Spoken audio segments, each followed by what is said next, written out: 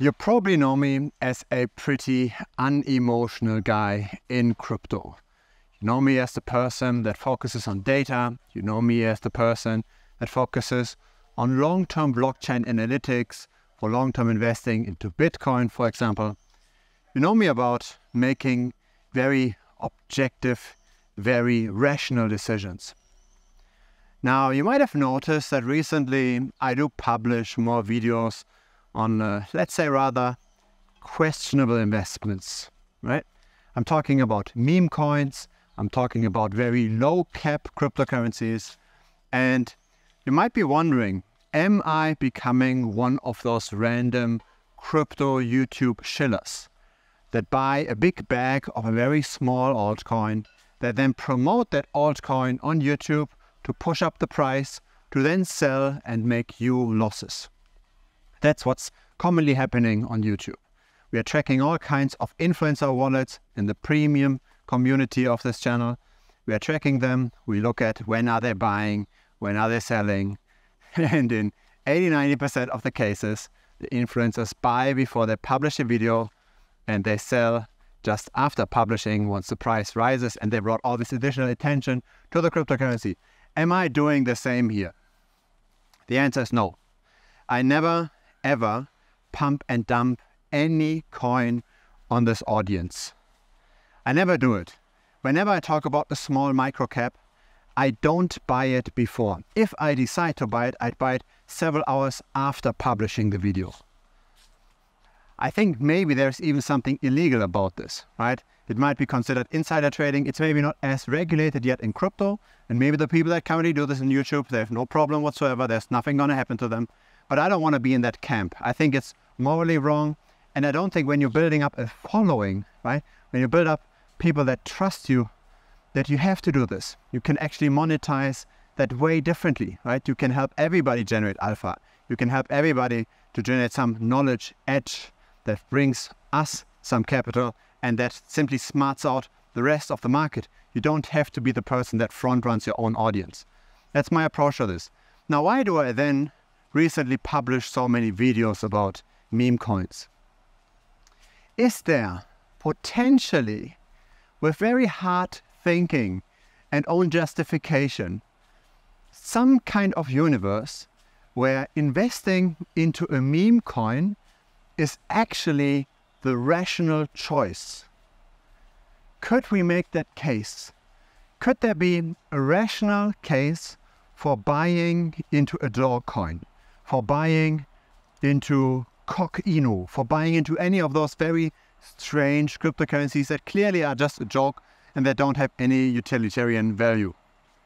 Now, if there is any rational justification for buying this, then it has to come from the idea that you still make money from it, right? You don't just buy this for emotional reasons or for the joke, right? A joke is not rational, at least in the investment world.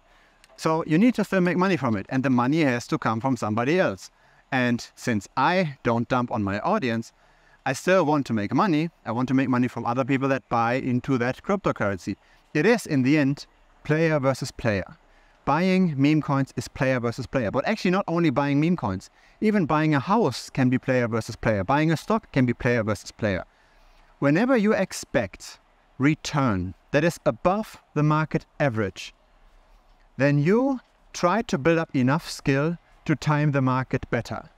You try to figure out where is actually comparatively a low, where could actually be a high.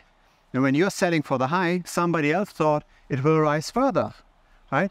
You estimated the situation in a better way than somebody else. And because you made that better estimation where the price might go, you will in the end outperform. So it's still player versus player. You still take away return from others if you want outperformance over the general market, over just buying Bitcoin or over just buying the S&P 500.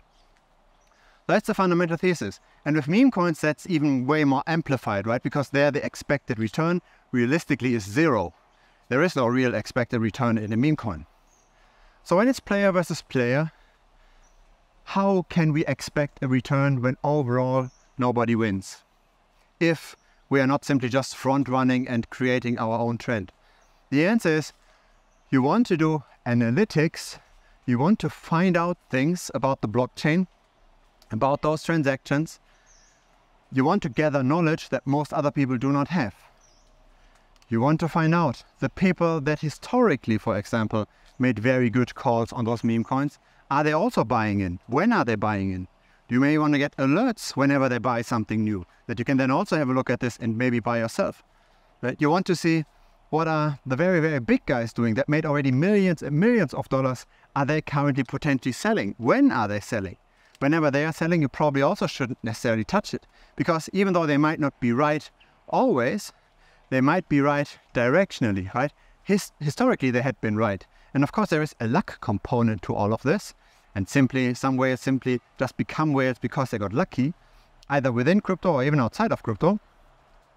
But there is this component in crypto, right, where skill matters. If you can estimate where momentum is going based on more information, based on blockchain analytics, if you can estimate it better than the rest, you've got an edge. You can tell the highs and lows better. And so over time in crypto, money, despite the volatility, moves from the not so skilled people to the very skilled ones. And so since the money flows to the skilled people, on average, the people that already have a lot of capital, they also tend to have more skill. And so you can simply just take that simple proxy, right? Whenever there is a whale that's doing a transaction on a meme coin, and when they historically made very profitable calls on meme coins, even though they might have been lucky to a degree, there's also probably a component of skill involved. And the likelihood that you do pick up some of that skill simply just by association, simply just by tracking them, is relatively high. The more of those people you track, the more of those values of those wallets you track, the more likely it is, when all of those people agree on buying something, that it might be a good call. So instead of just following your random friend that told you, hey, I just recently bought this meme coin, have a look at it, instead of just buying whatever is currently being shilled on a news website or even here on YouTube, right? Instead of doing this, the main thing that I think brings most value is to improve your analytics skills. And the reason why I sometimes come up with those very strange meme coins that have them on the radar when others don't yet is simply because I do that analytics, right? I check who is currently buying, how evenly distributed is the holder base. Is there maybe a huge whale that might dump? Is there maybe a huge security flaw that could rug pull everybody? You can remove some of the risks. And by removal of the risks, you obviously increase also your personal expected return. If you just randomly distribute into all kinds of coins, you don't do any scanning whatsoever, you might fall for a rug pull, for example. But the likelihood goes down when already a lot of the token is held by many, many different holders, even though it's early. And when there is no security flaw, as in unlimited tokens can be minted, or there's a blacklist, people might get forbidden to sell, or maybe the tax can be changed, and suddenly when you're selling, you have to pay 50% tax or even 100% tax, right? There are some security risks that you can already circumvent, making the frequency of 100% losses on those bets definitely lower. So is it rational to buy into meme coins? Only if you believe that you are more skilled than the average meme coin investor. Now, why would you ever do this player versus player game when the expected return is zero? Because with stocks, right, you've got real productivity there. With Bitcoin, you've got real long-term adoption. People use it as a savings vehicle. You've got long-term expected return. So why not get just into the assets that have long-term expected return? Why ever go into an asset like a meme coin that has zero expected return, where it's 100% player versus player? The reason is that the competition is less, is weaker. People that get into meme coins tend to be the newbies in crypto. They tend to be newbies in investing in general. And that is good to a degree, because then it's easier for you to build up that skill edge. It's easier to time the top of a meme coin than it is to time the top of the S&P 500.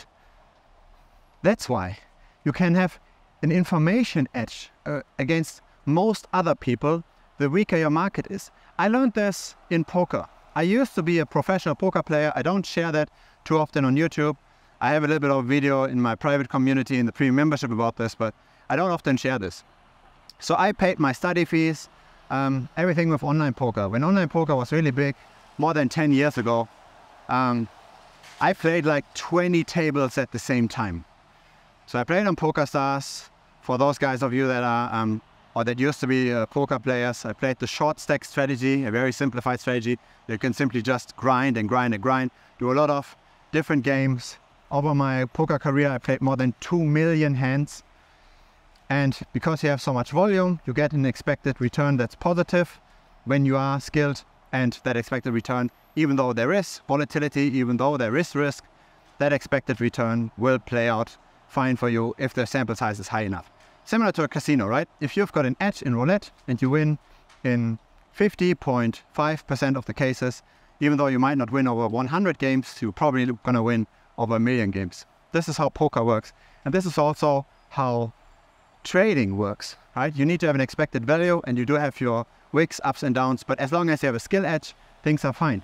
And in poker, that's why I make now this analogy, in poker you've got also different skill levels. Some people know their game relatively well, others don't know it at all, and then you've got the super mega really good players, the sharks, that make all the gains, right? And that are really, really hard to beat. And what you notice is that the lower the big blind, the lower the amount that you're betting.